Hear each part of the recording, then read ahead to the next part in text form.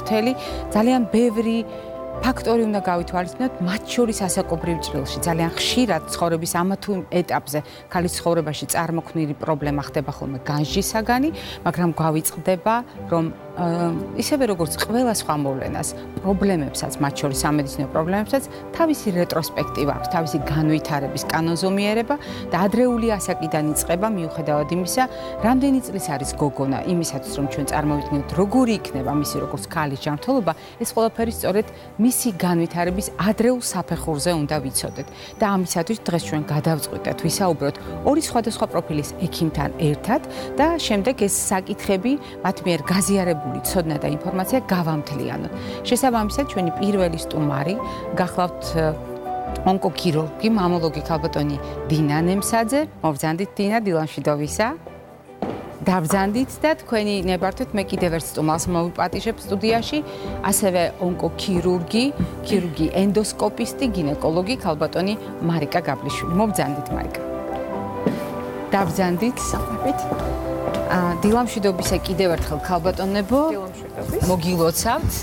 გუშინდელ დღეს და ზოგადად მარტს გაზაფხულს, იმიტომ რომ გამორჩეული განცდა გვაქვს ხოლმე საზოგადოებაში გაზაფხულის მოსვლასთან ერთად ყოველთვის ადამიანები სიახლეს, სასიამოვნოს ელოდებიან, თუმცა ჩვენ უნდა ვთქვათ იმაზე, რაც ხშირ შემთხვევაში გვეხმარება ჩვენ ცხოვრებაში იყოს ზეიმი და გვეხმარება შევინარჩუნოთ ჯანმრთელობა, რომელიც ყველაფრისთვის გვჭირდება, მათ შორის იმ ქალური სიხარულისთვის, რასაც ქალის ჯანმრთელი განვითარება ჰქვია და მერე უკვე დედობა.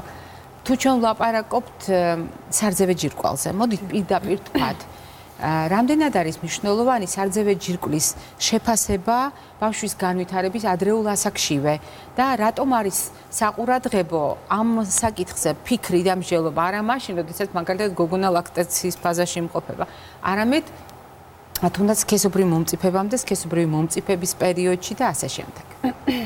მოგესალმებით კიდევ ერთხელ, დიდი მადლობა მოწვევისთვის. რაც შეეხება სარძევე ჯირკვლის განვითარებას ადრეულ ასაკიდან, რა თქმა უნდა, აუცილებელია რომ მშობელმა მიაქციოს ყურადღება პატარა გოგონებს. განსაკუთრებით ვურჩევდი მშობელს, რომ მეტად მოარიდოს თქვა ტრამბულ დაზიანებებს ამ ასაკში. ხა ამ ასაკში სხვა ისეთი რომ ვთქვათ, რომ კონკრეტული რაიმე მიმართულება რა ისე ვურჩიოთ კონკრეტული რჩევის სახით, გარდა იმისა, რომ მოვარიდოთ ტრამვებს, რატომ უსამთხას ასე ტრამვებს?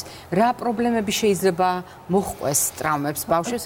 მათ შორის გოგონების ადრეულ განვითარებას გულისხმობთ, როდესაც ისინი მაინც და მაინც დიდ ყურადღებას ამას არ აქცევენ და არც ის დამზოგველი მოქმედებები აქვს საკუთარი სარძევე ჯირკვლის. ალბათ უფრო მე ვფიქრობ, რომ მეტწილად, მაინც როდესაც ხდება უშუალოდ სქესობრივი მომწიფების პერიოდში სარძევე ჯირკვლის განვითარება, როდესაც იწყება, ამ დროს გოგონა ამჩნევს, რომ ის სხეულზე რაღაც გარკვეული ცვლილებები ხდება, რა თქმა უნდა, და განსაკუთრებით აი სწორედ ამ მომწიფების პერიოდში და ზრდის უშუალოდ სარძევე ჯირკვლის ჩამოყალიბების პერიოდში მაშინ მეტად სენსიტიური არის ეს პროლიფერაციული პროცესი მიმდინარეობს ბუნებრივი ის რაც უნდა იყოს და როგორც უნდა იყოს. მარტივად უნდა უთხრათ მაყურებელს რას გულისხმობთ. იზრდება ქსოვილი და ყალიბდება, გამრავლების პროცესია, ყალიბდება ქსოვილი და უბრალოდ აი ამ მომენტისთვის არავით არ ჩარევას ხშირად აი მშობლებს აქვთ ხოლმე ესეთი შეშფოთებული და მე მინახავს ბევრი პაციენტი, როდესაც მოდიან და მშობლებს მოყავთ პატარა გოგოები, აიცით ერთი მკერდი გაიზარდა და მეორე ჯერ არ გაზრდილა და ეს რამეს ხომ არ ნიშნავს და რეალურად ეს არაფერს არ ნიშნავს. მინდა რომ ყველა დავამშვიდო, მშვიდ და წყნარად დაველოდოთ სქესობრივ მომწიფებას იმ პერიოდს, რა დროსაც ეს სარძევე ჯირკვალი რეალურად ჩამოყალიბდება. უბრალოდ აი ამ მომენტში კონკრეტულად ერთადერთი რჩევა რომ ვერიდოთ ტრამვას, იმიტომ რომ შესაძლოა მოხდეს ტრამული დაზიანებით რაღაც მერე სამომავლოდ რამე პრობლემის ჩამოყალიბება, თუმცა სერიოზულის არ ვფიქრობ, რომ ამ ასაკში რამე შეიძლება ჩამოყალიბდეს. მაგრამ აი ეს არის ერთადერთი ისეთი რჩევა და პრინციპში ერიდება კიდეც ამ პერიოდში თვითონ მოზარდიც რეალურად ტრამვას ის თვითონაც ირიდებს, მაგრამ მეტნაკლებად ეს რჩევა შემიძლია მივცე ამ ასაკის გოგონებს. მოდით გავაგრძელოთ მარიკასთან ერთად და ჩვენ შევთანხმდით მაყურებელს ექნება საშუალება დღეს დაინახოს პარალელები, რა ხდება ქალის განვითარების კუთხით, იმიტომ რომ ჩვენ ვლაპარაკობთ მოზარდ ორგანიზმზე, რომელიც ჯერ არ არის, ასე ვთქვათ, ქალი, მაგრამ წინაპირობა, წანამძღვრები არის უმნიშვნელოვანესი. საშვილოსნოსთან დაკავშირებით რა უნდა იცოდეს თვითონ მოზარდმაც და ოჯახის წევრმა, დედამ რა უნდა იცოდეს ასეთ შემთხვევაში?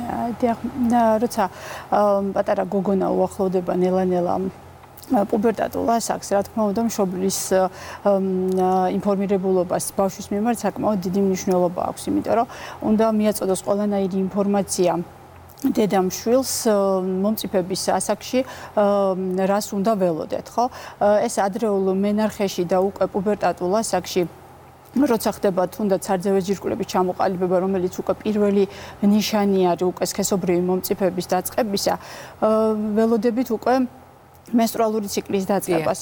შესაბამისად, პატარა გოგონა ამის შესახებ უნდა იყოს ინფორმირებული, ადრე ამის შესახებ ნაკლებად იყვნენ ინფორმირებული და ბევრჯერ შეიძლება შიშიც გამოეწვია უკვე ციკლის დაწყებას. უკვე როცა დადგება ეს პერიოდი და ჩამოყალიბდება დაეწყება გოგონას menstruალური ციკლი, აუცილებლად უნდა გათვალისწინებული უნდა იყოს ციკლის ხასიათი, ხომ არ არის ეს მტკივნეული, არარეგულარული ციკლის დაწყებისას ხო არ არის გარკვეული დისკომფორტი სარძევე ჯირკვლებში და აუცილებლად ვიდრე დაიწყება უკვე რეგულარული menstruალური ციკლი, ყურადღება უნდა მიექცეს აუცილებლად გარეთ სასქესო ორგანოების განვითარებას, სწორად განვითარებას და სხვა ისეთი მნიშვნელოვანი, ისეთი სხვა სფეროების ძალიან საინტერესო კითხვა, იმიტომ რომ მე ამ შემთხვევაში მინდა ვისარგებლო შემთხვევით და ყველა ის კითხვა, რომელიც შემოსულია მაგალითად მშობლების მხრიდან, შეიძლება თუ არა იყოს რაიმე ონკოლოგიური პრობლემა ძუძუში ან საშვილოსნოში მომწიფების ასაკში, სქესობრივი მომწიფების ასაკში, რაც შეიძლება გამოეპაროს მშობელს, ანუ რაღაც სხვა პრობლემებმა გადაფაროს ეს საკითხი და საჭიროა თუ არა ამისათვის ინფორმირება ოჯახის. საბედნიეროდ, სარძევე როგორც სარძევე ჯირკვლის, ასევე გინეკოლოგიური, ონკოლოგიური პათოლოგიები ძალიან იშვიათად ხდება. ადრეულ მომწიფების ასაკში, პუბერტატულ ასაკში, შესაბამისად, ისეთი განსაკუთრებული აქცენტების გაკეთება ცოტა რთული არის. უფრო ნაადრევ პუბერტატამდე არის გარკვეული პათოლოგიები, მაგალითად გინეკოლოგიაში ეს ძირითადად ეხება რავდომიოსარკომებს და სარკომებს, რომელიც ფაქტურად კაზუისტიკაა და ძალიან იშვიათად ხდება. თვითონ საშვილოსნოს ყელის საკვერცხეების ონკოლოგიური პათოლოგიები ნაკლებად. გვიან პუბერტატულ ასაკში 18-19 წლის ასაკიდან საკმაოდ ხშირი არის საკვერცხეების უბრალოდ კეთილთვისებიანი წარმონაქმნები და რომელსაც აღმოვაჩენთ ეხოსკოპიით. ეხოსკოპიურად, მხოლოდ ულტრაბგერით იკვლევით და ამას წინ უძღვის ან menstruალური ციკლის დარღვევა შეიძლება იყოს გარკვეულად პრედიქტორი, ან მიმანიშნებელი და ასევე შეიძლება იყოს გარკვეული ტკივილი დისკომფორტი მცირე მენჩი, რაც უბიძგებს მშობელს, რომ აუცილებლად ჩაუტაროს ულტრაბგერითი კვლევა. რაც შეეხება სარძევე ჯირკვალს, ანუ მშობლებისთვის რჩევა, ანუ პუბერტატულ ასაკში, მომწიფების ასაკში, არც თუ ისე, არა ხშირი არ არის, რა თქმა უნდა, მაგრამ ონკოლოგიური, როგორც ესეთი ავთვისებიანი პათოლოგიები გამორიცხულია პრაქტიკულად, კაზუსი არ არსებობს ესეთი შემთხვევა, მაგრამ არსებობს კეთილთვისებიანი პათოლოგიები, ისეთი როგორიც არის მაგალითად იუვენილური ფიბროადენომა. ანუ ეს არის კეთილთვისებიანი პათოლოგია, რომელიც ამას როგორ აღმოაჩენენ? ეს მარტივად აღმოსაჩენი პრობლემა, ეს არის პათოლოგია არის, ეს არის სიმსივნური კვანძი სარძევე ჯირკვალში, რომელიც საკმაოდ სწრაფად მზარდია.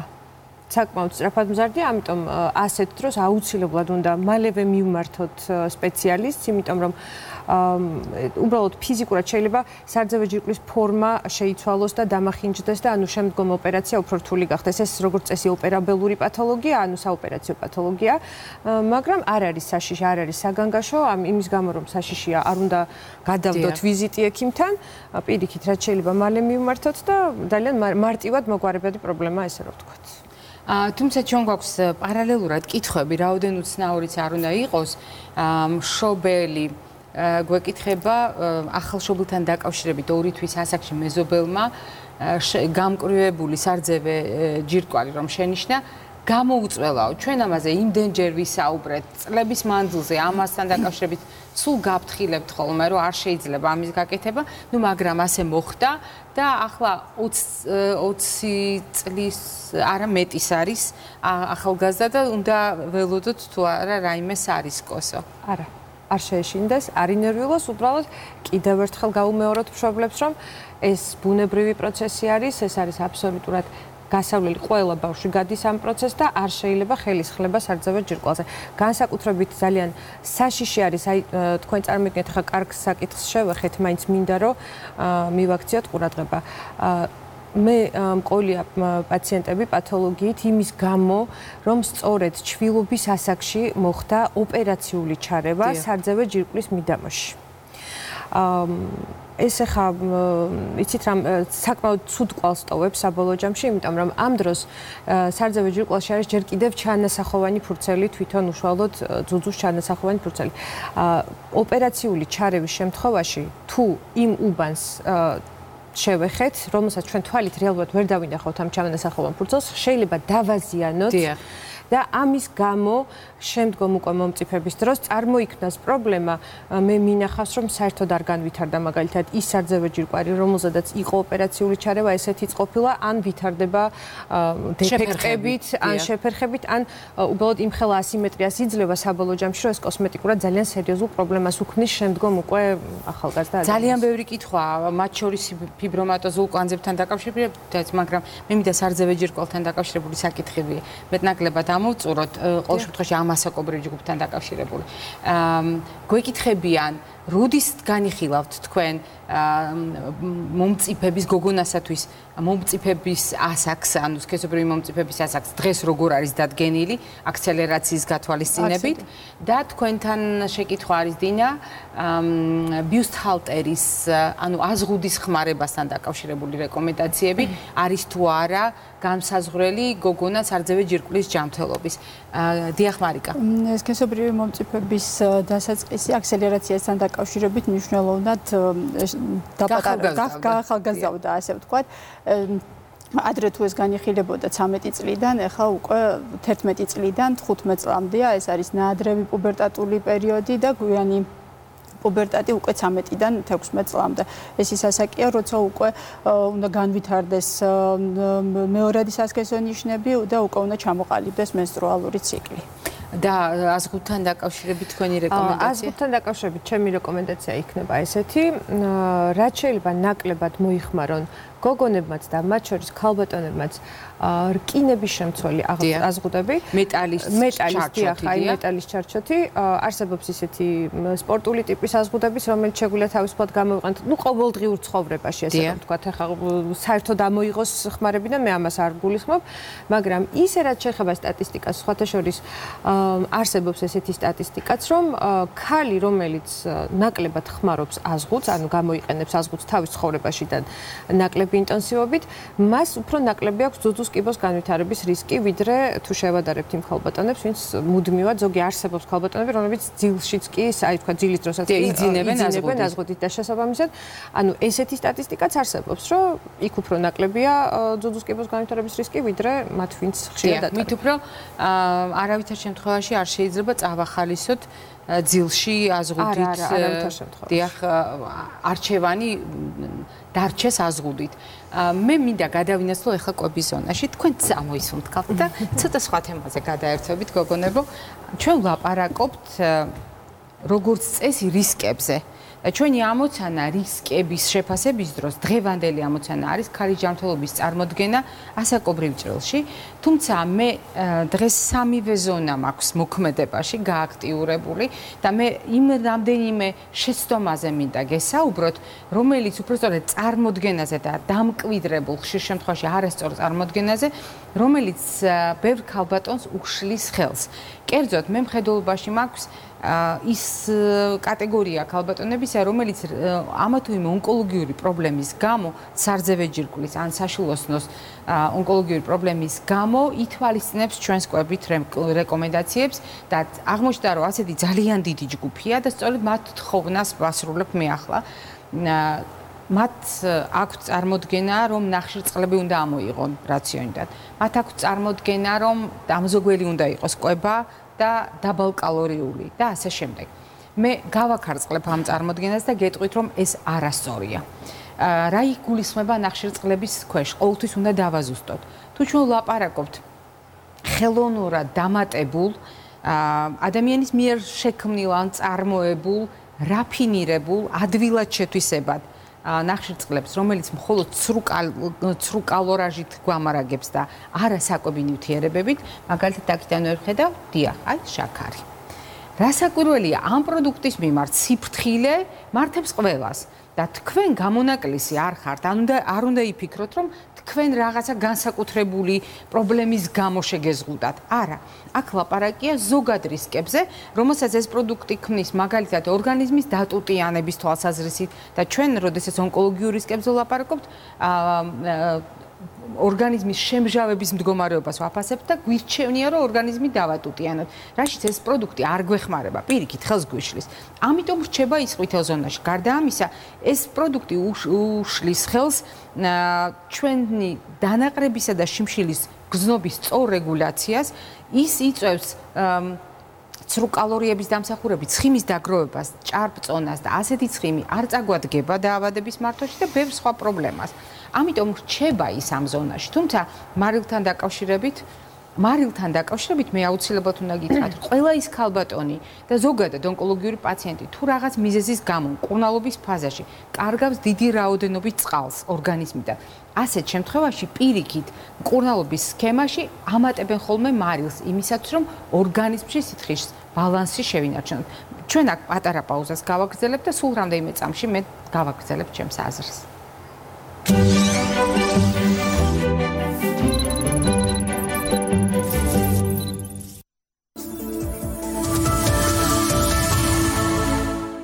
მიედინება ცხოვრება ნაკადულივით ჩქარა. ჩვენ კი ბუნება გვანიჭებს ამ ცხოვრებისთვის ძალას, რომ გვიხაროდეს ბავშვივით, ვიყოთ ჯანმრთელად, ლაღად. გვქონდეს ოჯახში სითბო და სიყვარული მარად. მაიონეზის ლობოდა, ცოცხალი საკვები.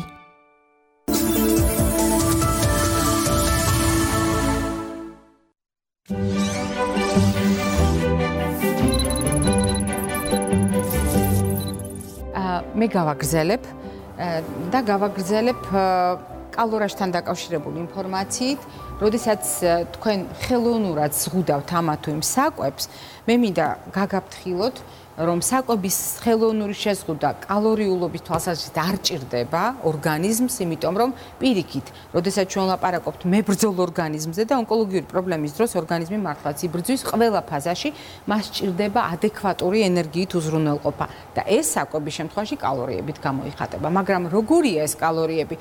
ასეთ შემთხვევაში ჩვენ უნდა გავითვალისწინოთ ორგანიზმის უმნიშვნელოვანესი დანაკარგი ცილების ჭრილში.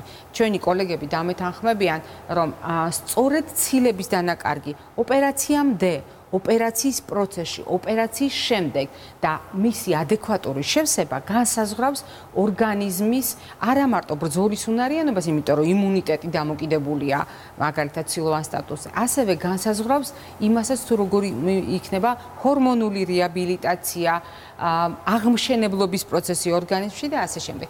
შესაბამისად, რძის ნაწარმი, რომელიც დიახ, ის ამჟავებს ორგანიზმს, მაგრამ თუ მას დავაწყვილებთ სწორად ნატურალურ ხილთან და ბოსტნეულთან, ჩვენ შევძლებთ ორგანიზმის წონასწორობის შენარჩუნებას.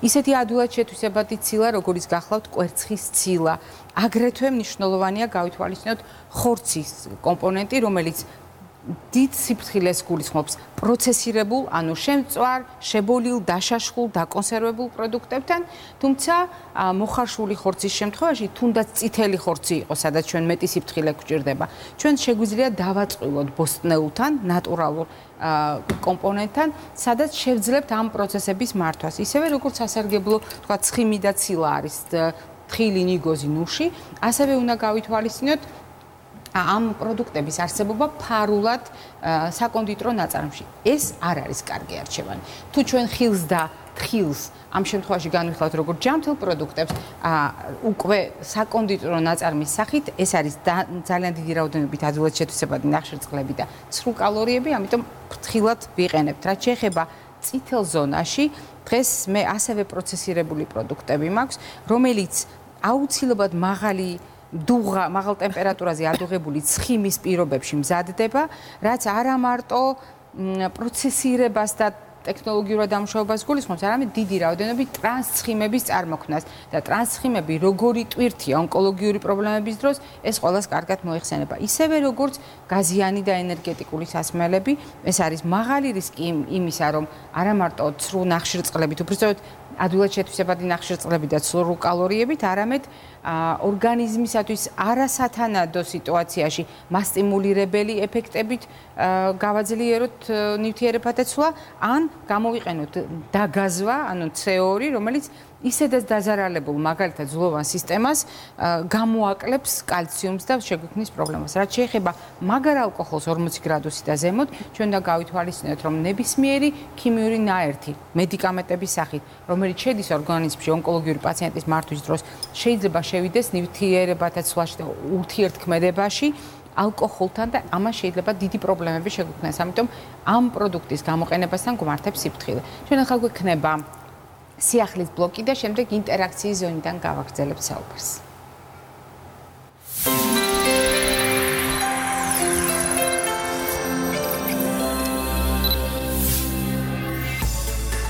ქალთა განათლებას ძუძუს კიბოს ასოციაცია დაავადების პრევენციის საუკეთესო საშუალებად მიიჩნევს.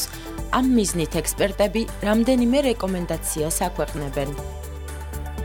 სპეციალისტები მსოფლიოში მცხოვრებ თითოეულ ქალს მიმართავენ და აღნიშნავენ, რომ ალკოჰოლის ყოველდღიური ულუფის შემცირება ძუძუს კიბოს განვითარებას აფერხებს. თამბაქო დამოკიდებულება ნიშნავს, რომ საკუთარ ჯანმრთელობას კითხვის ნიშნის ქვეშ აყენებთ. მოწევაზე უარის თქმა დაავადების პრევენციისკენ გადადგმული მნიშვნელოვანი ნაბიჯია. აუცილებლად მოაწესრიგეთ ძილი. სხვა შემთხვევაში საკუთარ თავს ავტომატურად რისკ ჯგუფში აყენებთ. გახსოვდეთ, ღამის განმავლობაში 8 საათი უნდა გეძინოთ. ყოველდღიური რაციონი ჯანსაღი პროდუქტებისგან შეადგინეთ. მიირთვით დაბალანსებულად და გაამდიდრეთ ულუფა საკვები ნივთიერებებით. არ დაგავიწყდეთ ხილის და ბოსტნეულის მოხმარება. დაუთმეთ დრო ფიზიკურ აქტივობას. ამერიკის კიბოს ასოციაცია მოგიწოდებთ, რომ ვარჯიშს კვირაში 150 წუთი მოანდომოთ. ამ შემთხვევაში ძუძუს კიბოს განვითარების რისკს მნიშვნელოვნად შეამცირებთ. ჩაერთეთ სკრინინგ პროგრამაში. რეგულარულად იარეთ გამოკვლევებზე და დასვით კითხვები საკუთარი ჯანმრთელობის მდგომარეობის შესახებ. ამერიკაში ყოველწლიურად ძუძუს კიბოს ადრეულ დიაგნოზს 60,000-მდე ქალს უსვამენ. გახსოვდეთ, რომ ცხოვრების წესის ფაქტორების შეცვლა და მოწესრიგება დაავადების მართვაში მნიშვნელოვან როლს თამაშობს.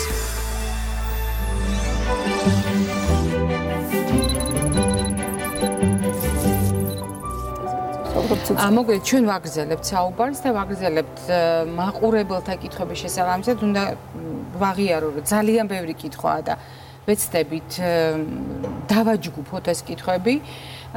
ქალბატონი გვეკითხება, არ მინდა რომ ეს კითხვა დავტოვოთ გულგრილად, მას ბ ჰეპატიტის დიაგნოზი ჰქონდა და აქვს შესაბამისად მშობიარობის მერე ურჩიეს ლაქტაცია, ანუ ლაქტაციის ფაზაში ძუძუთი კვება არ გამოიყენებინა, ანუ უარია თქვა ძუძუთ კვებაზე. შესაბამისად მოუწია ზრუნვა იმაზე, როგორ გაეშრო, ასე ვთქვა, ძუძუ. და დღეს უკვე 2 წელია, 2 წლის თავზე ქალბატონი ამბობს, რომ გრძნობს დისკომფორტს, განსაკუთრებით ხელის შეხებით არის თუ არა ეს საშიში მდგომარეობა მის ჯანმრთელობისთვის. საგაგაშო მდგომარეობა ნამდვილად არ არის, უბრალოდ ერთს ურჩევ ამ ქალბატონს, რომ განსაზღვროს პროლაქტინის რაოდენობა, ანუ შემცველობა სისხლში, რადგან თუ ეს არის მოჭარბებული პროლაქტინის ფონზე, შესაბამისი პატარა მედიკამენტოზური ჩარევით ეს ყველაფერი, ეს დისკომფორტი მას აუცილებლად დაულაგდება. შესაძლოა არც იყოს, თქვათ, მოჭარბებული პროლაქტინის ფონზე, უბრალოდ იქ იყოს, თქვათ, გაფართოებული სადინრები, რის გამოც აქ ჯერ კიდევ ხსენის სახით ხდებოდეს, ანუ დაგროვება თვითონ ამ სარძევე ჯირკვალში ხსენის ტიპის სითხის და აქაც შესაძლოა არის აბსოლუტურად მარტივად მოუხსნათ ეს დისკომფორტი, მიმართოს უბრალოდ სპეციალისტს, რომელიც შესაძლოა საერთოდ არაჰორმონალური მედიკამენტებითაც კი ეს პრობლემა აბსოლუტურად მოგვარდეს. და მნიშვნელოვანია ალბათ ისიც შევახსენოთ, რომ როდესაც ამა თუ იმ კვლევას ვატარებთ აი პროლაქტინთან დაკავშირებით, მიაქციეთ ყურადღება ლაბორატორია აუცილებლად აგიხსნით წესებს, რომელიც უნდა დაიცვათ იმისათვის, რომ უზუსტობა არ გქონდეს ადგილი შედეგის გაანალიზებისას. მაყურებელი გვერდება ქალბატონებო, დილა მშვიდობისა გისმენთ. დილა მშვიდობისა ქალბატონო მარი, მივესალმებით თქვენ სტუმრებს. ასეთი შეკითხვა მაქვს. ჩემ შვილს სანამ გათხოვდებოდა ერთ საკვერცხეზე კისტა, აი ქიმებმა ყოველ შემთხვევაში ასე მითხეს იმხელა იყო, რომ ხელში ჩაგვასკდაო და ამოუღეს მთლიანად ის საკვერცხე. მეორე თავისთავად ფუნქციონირებს და შვილი ყავს დღეისდღეობით, ერთი ბიჭუნა ყავს და ესეთი კითხვა მაქვს ქალბატონო მარი. აი მომავალში სარძევე ჯირკვალთან ან თვითონ საშვილოსნოში ხვალ შეექმნება რაიმე პრობლემა ამ ერთი დატვირთული საკვერცხით და საერთოდ რას მივაქციოთ ყურადღება, რაზე გქონდეს მომავალში გამახვილებული ყურადღება. ძალიან დიდი მადლობა თქვენი გადაცემებით. მადლობა თქვენ შეკითხვისთვის. კარგი შეკითხვა დასვა ქალბატონმა, იმიტომ რომ დღეს ჩვენ სარძევე ჯირკვალი და საშვილოსნო დაუკავშირეთ, თუმცა საკვერცხე, რომელიც განუყოფელი ნაწილია ამ სისტემის, ხო? ქალბატონმა აღნიშნა, რომ მქონდა მის შვილს საკვერცხის კისტის აპოპლექსია. ასევე ძახით ჩვენ, როდესაც ხდება საკვერცხეში სისხლჩაქცევა და იშვიათ შემთხვევაში მიმართავთ ხოლმე ქირურგები საკვერცხის მთლიანად ამოღებას, თუმცა არ არის ხოლმე ეს იშვიათიც და ქალბატონი რჩება ფაქტიურად ერთი საკვერცხით, ხო, ამ შემთხვევაში. ეს ძირითადად ფუნქციური კისტები, ეს არ არის ორგანული წარმოშობის კისტები, რომ მომავალში რაღაცა პროგნოზულად მნიშვნელოვანი იყოს. ურჩევდით იმას, რომ ჩვეულებრივად, როგორც ჩვეულებრივმა ჯანმრთელმა ქალბატონმა უნდა ჩაიტაროს პროფილაქტიკური კვლევები, როგორც გინეკოლოგიური, ულტრაბგერითი კვლევა, ყველაზე ბანალური, ასევე სარძევე ჯირკვლის დიაგნოსტიკა. ის რომ აქვს ერთი საკვერცხე, ეს არ არის ხა ისეთი კატასტროფა და პათოლოგია, მაგრამ მნიშვნელოვნად საყურადღებო, რომ მასში გაჩენილმა კეთილთვისებიანმა პათოლოგიამ ან ისევე ფუნქციურმა კისტამ არ მიიყვანოს ახალგაზრდა ქალბატონი იმ საკვერცხის დაკარგვამდე. თუმცა აქ არის ორი საკითხი. ერთი აისახება თუ არა საშვილოსნოს და სარძევე ჯირკვლის მდგომარეობაზე და მეორე რა ინტენსივობით უნდა ხდებოდეს ასეთ დროს პროფილაქტიკური გამოკვლევები. ჩვეულებრივ პროფილაქტიკური გამოკვლევები უნდა ტარდებოდეს 6 თვეში ერთხელ. გინეკოლოგს ქალბატონმა უნდა მიაკითხოს, ჩაიტაროს გინეკოლოგიური ულტრაბგერითი კვლევა და ასაკის და სხვადასხვა პათოლოგიების გათვალისწინებით დამატებითი კვლევები. იგივე ეხება სარძევე ჯირკვალსაც, უნდა გაკეთდეს აუცილებლად ულტრაბგერითი კვლევა 40 წლამდე, 40 წლის შემდგომ უკვე მამოგრაფია. კიდევ არის მაყურებელი, დილა მშვიდობისა გისმენთ. გამარჯობათ, ქალბატონო მარი, მოგესალმებით თქვენ სტუმრებს. ზუსტად დროული იყო დღევანდელი თქვენი გადაცემა. აი ჩვენ ოჯახში რაღაც ისეთი საშიშროებაში 30 წლის ქალიშვილი ყავს. შვილი ყვევაც აზეც იყო ერთი წელი და 2-3 დღეა ძუძუს ქვეშ ამხარეთ. რაღაცა ვაი თითქოს ნეკის მესამედის ორდენი რაღაცა უფერული, მაგრამ უსიამოვნო შეგრძნება აქვს ამ სიმაგრის და ბანაობის დროს შეამჩნია და აი თქვენ დამაკვალიენ პირველ რიგში სად უნდა დასწრება რაღაცა შეჭება არ გქონდა. ძალიან ცუდად გვესმის, მაგრამ მე მგონი მიხვდით არის სიმაგრე არის, რომელიც შეამჩნია ბანაობის დროს, არ ტკივა, კი ქონდა 3-4 დღის წინ ბავშვთან თამაშობდა და ზუსტად ეს ძუძუ ეთკინა.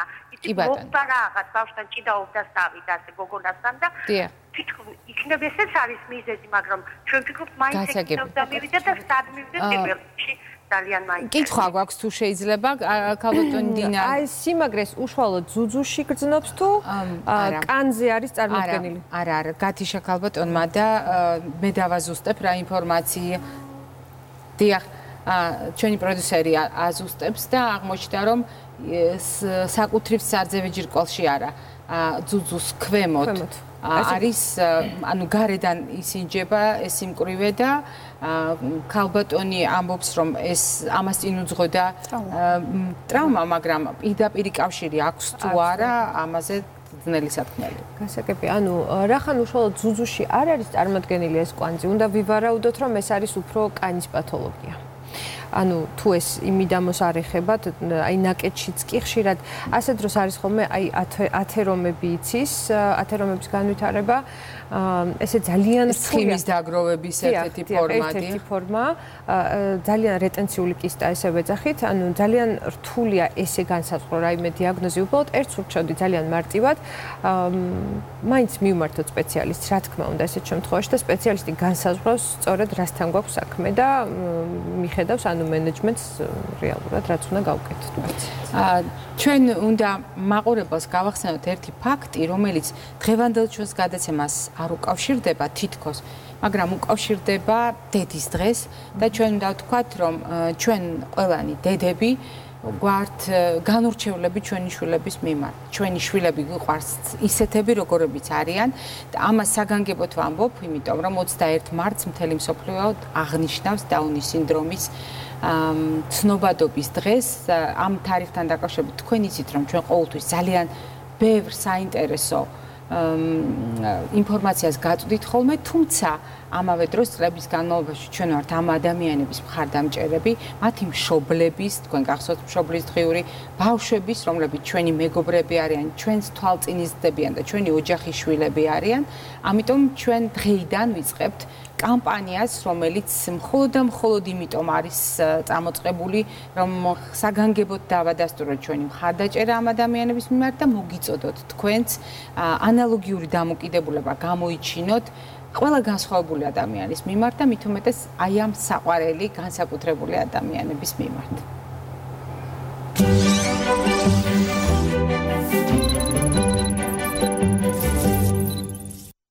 ლი გადაგიღებობა და გაიცინე. მედი.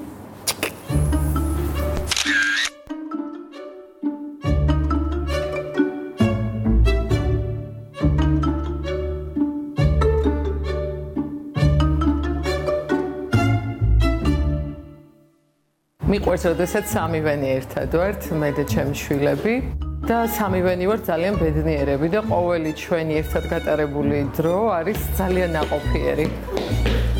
უზარმაზარი ლექსიკა აღმოვაჩინე, რომ აქვს, რომ გონია, რომ ყურადღებას არ აქცევს, აბსოლუტურად ყველაფერს იმახსოვრებს. იმ დღეს გამაფრთხილა, რომ აქ დენის წყაროაო. წერა როცა დაიწყო, ფურცლები რო აღარ ეყო და კედლებზე რო გადავიდა.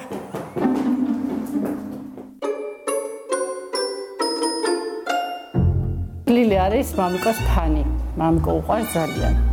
მაგრამ როდესაც დავათარი ხოლმე, ხოლმე და უნდა მაშინ. მე ავათვა და ციცდება.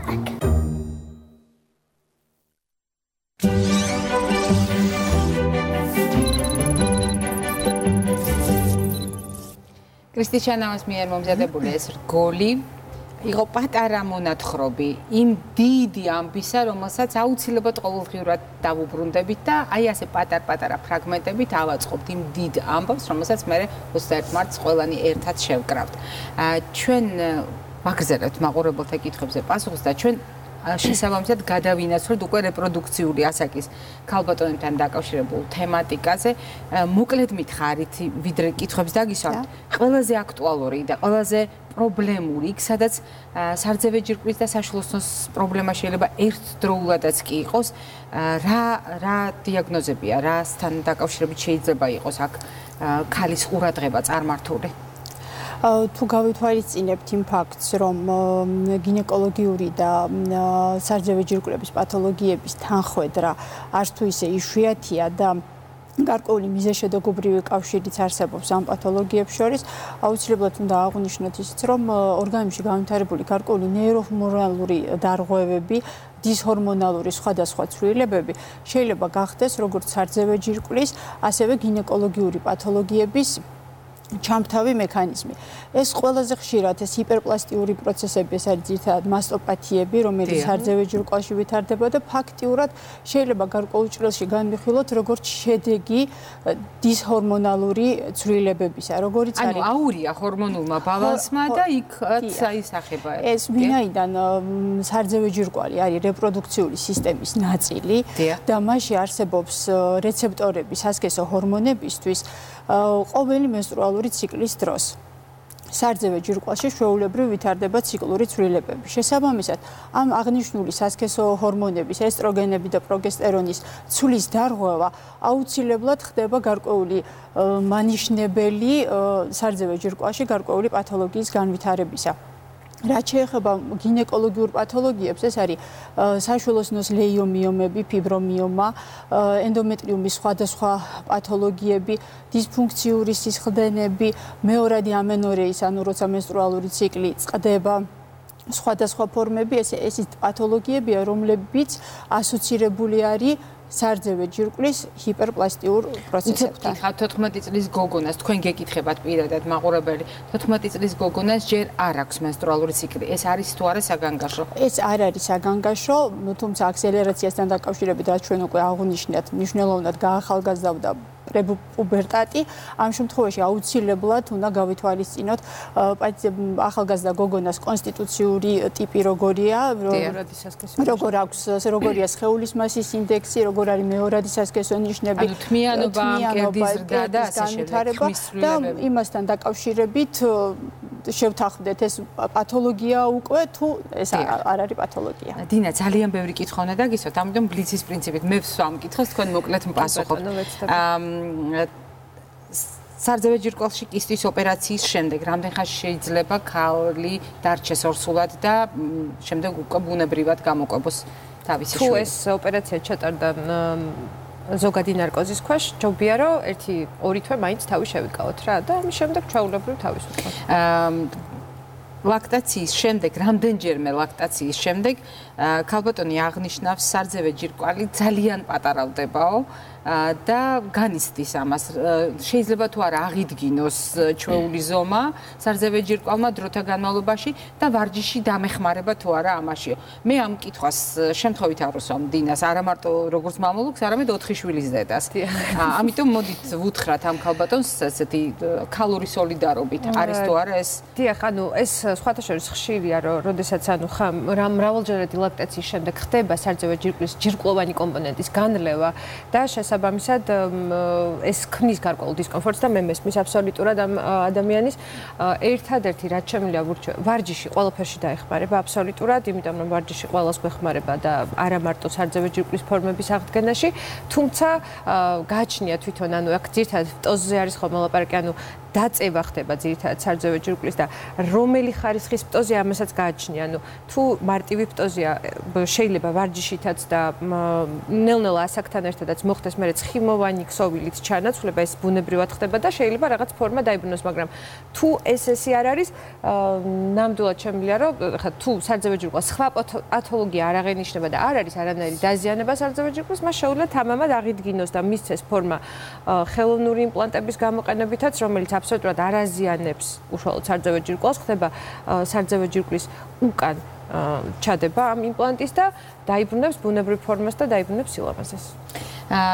შესაბამისად, ჩვენ შეგვიძლია ახლა მოვისმინოთ ვიდეო რჩევები ქალბატონებისთვის, როგორი უნდა იყოს ჩვენი დამოკიდებულება ორსულობის და ლაქტაციის პერიოდში. როგორ მოვუაროთ ქალს მშობიარობის შემდეგ? თუ ოჯახში ორსული ქალბატონი გყავთ და უახლოეს დღეებში პატარა ზელოდებით, მოემზადეთ ახალშობილის დასახვედრად და გაითვალისწინეთ უსაფრთხოების წესები. მოარიდეთ ხალხმრავლობას ჩვილიც და მელოგინე ქალიც. დედაშვილს წინასწარ შეურჩიეთ მშვიდი კუთხე. სეზონური ინფექციების რისკის გათვალისწინებით ოჯახის წევრები მოერიდეთ დედაშვილის კოცნას. ზოგადად მჭიდრო კონტაქტს, მით უფრო თუ ახლახან შემოხვედით ქუჩიდან. ახალშობილით აღტაცებულებს არ დაგაუწყდეთ ბავშვის დედა. გახსოვდეთ, მშობიარობის შემდეგ ქალს უფრო მეტი მზრუნველობა სჭირდება ვიდრე მშობიარობამდე. ახალ ნამშობიარებ ქალებს ხშირად აქვთ ფსიქოემოციური პრობლემები და ამიტომ მათ ოჯახის წევრების განსაკუთრებით მეუღლის თანადგომა სჭირდებათ. მელოგინე და მეძუძური ქალის ორგანიზმს უფრო მეტი ცილა და ენერგია უნდა მივაწოდოთ, ვიდრე ორსულობის პერიოდში. მელოგინე ქალის რეაბილიტაცია განსაზღვრავს ქალის შემდგომ ჯანმრთელობას და შესაბამისად ყველა შემდეგი შვილის ჯანმრთელობას. იყავით ფხიზლად, თუ მელოგინე ქალს აქვს უჩვეულო სისუსტე, ტკივილები, სიცხე ანუ მომატებული ტემპერატურა, სისხლდენის ნიშნები, დაუშვებელია, ზემოთ ჩამოთვლილი ჩივილების იგნორირება, თვითმკურნალობა და დროის დაკარგვა, კაცრად აკრძალულია, ლაქტაციის პერიოდში მედიკამენტების მიღება ექიმთან შეუთანხმებლად, სიცოცხლის გახანგრძლივება და არაგადამდებ დაავადებათა თავიდან აცილება შესაძლებელია. სწორი კვებით, რეგულარული ფიზიკური აქტივობით, თამბაქოზე უარის თქმით. აირჩიე ჯანსაღი ცხოვრების წესი, პირადი ექიმის რჩევით. ვიდრე დაგემშვიდობებით, ჩვენ გვინდა კიდევ ერთ ფაზას ქალის ცხოვრებისას შევეხოთ და თავარი რეკომენდაციები ვთქვათ უკვე ასაკოვანი ქალებისათვის, იმიტომ რომ ერთგვარად ვაჯამებთ იმ ქალბატონების კითხვებს, რომელთაც 40 წლის ზემოთ ასაკში მშობიარეს და რამდენად მნიშვნელოვანია და შესაძლებელია ძუძუთ იკვება და მეორე კითხვა არის სწორედ ასაკთან ერთად რატომ არის საყურადღებო სარძევე ჯირკვის ჯანმრთელობა განა შეიძლება იქ რამე მოხდეს. რაც შეეხება მარიკას, ეს ეხება ფიბრომატოზ უკანძებს საშვილოსნოში და ასაკობრივ ცვლილებებს. ანუ რაც შეეხება პირველ კითხვას, რომ 40 წლის შემდეგ შეიძლება თუ არა აწოვოს ძუძუ, რა თქმა უნდა შეიძლება და აუცილებლად უნდა აწოვოს ძუძუ. ანუ ნებისმიერ ქალბატონებს, მათ შორის რეკომენდაცია მათაც კი, ვისაც ოდესღაც ძუძუს კიბოს გამო შესაძლოა მკერდი არც გქონდეს, თქვა ერთი მკერდი არ გქონდეს, რეკომენდებულია ბავშვის გაჩენის შემთხვევაში აწოვოს მეორე ძუძუ, ეს უკვე იმავე მეორე ძუძუს სიმსივნის პროფილაქტიკა უკვე ეს. და ასაკოვან ქალებში ძუძუს პრობლემა? ასაკოვან ქალებში თქვენ წარმოიდგინეთ უფრო საყურადღებოა ძუძუს კიბო, იმიტომ რომ სტატისტიკურად 50 წლიდან ზემოთ უფრო მეტია ძუძუს კიბო, სტატისტიკური მონაცემებით შესაბამისად ის რომ ადამიანი ასაკში შევიდა ქალბატონი, ეს არ იცავს მას პირიქით ასაკთან ერთად მატულობს ძუძუს კიბოს. მოკლედ მარიკა, აუცილებელია თუ არა ამ კვანძების ოპერაციული? სწორედ საშვილოსნოს ლეიომიომა და ფიბრომიომები ეს ის პათოლოგია, როცა ყველაზე ხშირად გვჭირდება ოპერაციული ჩარევა სამწუხაროდ. ეს იქნება საშვილოსნოს ამოღება თუ მხოლოდ კვანძის ამოღება. რაც შეეხება ხანდაზმულთა პათოლოგიებს, ეს არის ყველაზე ხშირად გარეთასაზგესო ორგანოების დისტროფიული და დისპლასიური პათოლოგიები და პოსტმენოპაუზაში ეს არის ენდომეტრიუმის პათოლოგიები, რომელსაც აუცილებლად უნდა მივაქციოთ ყურადღება. მარიკა გაბლიშვილი, ონკოქირურგი, გინეკოლოგი-ენდოსკოპისტი და დინა ნემსაძე, მამოლოგი, ონკოქირურგი იყვნენ ჩვენი გადაცემის სტუმრები. ჩვენ ხვალ დიდი შეხვდებით პირდაპირ ეთერში და ერთად გავარკვევთ, რამდენად ჭირდება ჩვენს ჯანმრთელობას ტყუილი და საჭიროა თუ არა ტყუილი. ნახვამდის ღირსებას გისურვებთ.